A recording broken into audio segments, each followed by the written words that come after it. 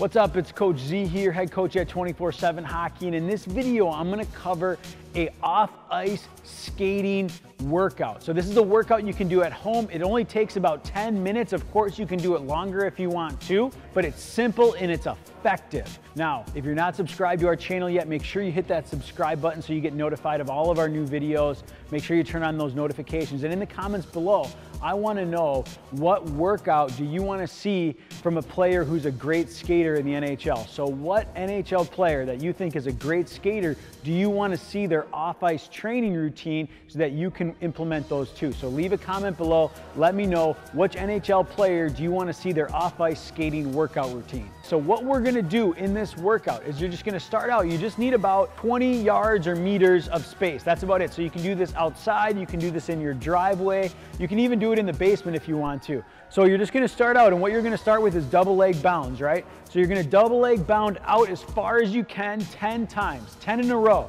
So when you're doing the double leg bounds, we're going butt to the heel, we're exploding out as far as we can, and then we're landing back down here, full recovery, and then exploding out again. Full recovery and exploding out. So you're going to jump out as far as you can each time. So you're going to go 10 times. When you land on 10, boom, you're going to stand up. And then what I want you to do is I want you to get in a really low 90-degree position here, and we're going to just do hockey walks. So hockey walk here is just a low, short walk with your feet staying in front of you, and that's really going to work on burning those muscle endurance, working on that knee bend, and just building muscle endurance in that 90-degree position. If we want to be a good skater, we have to improve our muscle endurance, that 90-degree position, so that we can stay low and maintain good skating posture for an entire shift, for an entire game.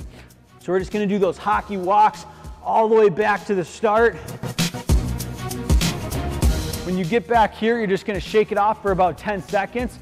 All right, you can rest a little bit longer if you need to, and I want to see how many times you can do that in 10 minutes. So 10 bounds out, hockey walk back, that's 1. 10 bounds out, hockey walk back, that's 2. How many of those can you get in 10 minutes? If you want to make it even harder, you can do 15 minutes. You want to make it even harder, you can go 20 minutes. This definitely is going to burn, especially if you push yourself. So remember, we're here, we're exploding out, land, out, land. 10 times. Explosive, jumping as far as you can get each time with a full landing and a full recovery. And then down low. All right, staying low that entire time. You're gonna feel that burn. All right, you're gonna feel that burn. Come back here, 10. So you're out, going through 10 jumps, and then hockey walk back. How many can you get in 10 minutes? And if you're tough, if you're pushing yourself even harder and you want to go longer, you can do 15 minutes, or you can even do 20 minutes. Leave a comment below and let me know. What is the one thing holding you back from taking your game to the next level? I call this a hockey killer.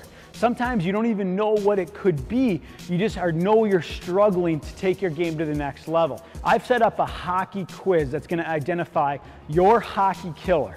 You'll go through just a few questions. It's just going to take you a couple minutes, and then it's going to give you your hockey killer. What's the one thing that you need to focus on to take your game to the next level? So you go to 247hockey.com/quiz, and you'll be able to take your hockey killer quiz. It's so important that we work on this, that we identify this, so that we can break through those barriers that are holding us back and take our game to the next level. So go to 247hockey.com/quiz. There'll be a link on this video. There'll be a link in the description of this video. You can check it out. It's just 247hockey.com/quiz, and figure out what's your hockey killer, and then you're going to get some tips and some drills and some tactics that you can do to start improving it immediately.